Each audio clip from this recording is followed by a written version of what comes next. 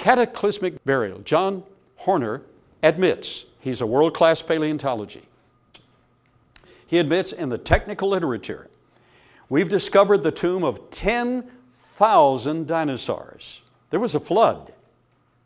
It was no ordinary spring flood from one of the streams in the area, but a catastrophic inundation.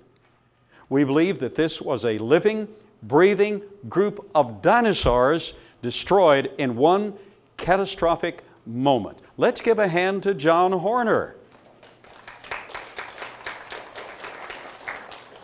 And he's a secular paleontologist, major world-class paleontologist, but the community in general just ignores that and say, well, okay, that happened once. But look at this. A major discovery was made. A Triceratops fossil was discovered on their property in that knoll. And 3 young men actually were a part of the excavation that got it to the point where I said, oh, whoops, guys, stop, wait a minute. There's a cluster that looks like the atlas section of a skull of a dinosaur. So I started excavating the rest of the time, and guess what turned up?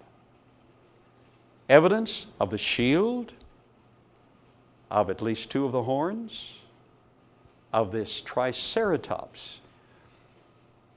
The significance of this discovery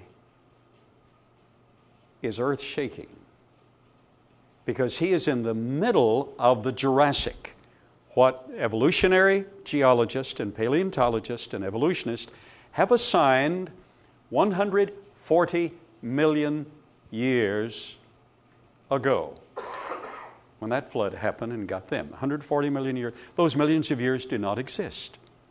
They're simply fabricated. But watch. This is a juvenile dinosaur. He's a kid.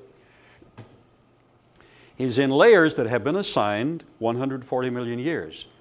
Yet, Triceratops, in the evolutionary scale of things, appeared 60 million years later in the Cretaceous. But here he is with the other dinosaurs all at the same time. There was a flood, and it was not 140 million years ago. But even from their standpoint, and I used to be in their camp, from their standpoint, this guy is 60 million years out of place. Is that significant? That's very significant. They're going to have to rewrite paleontology and geology.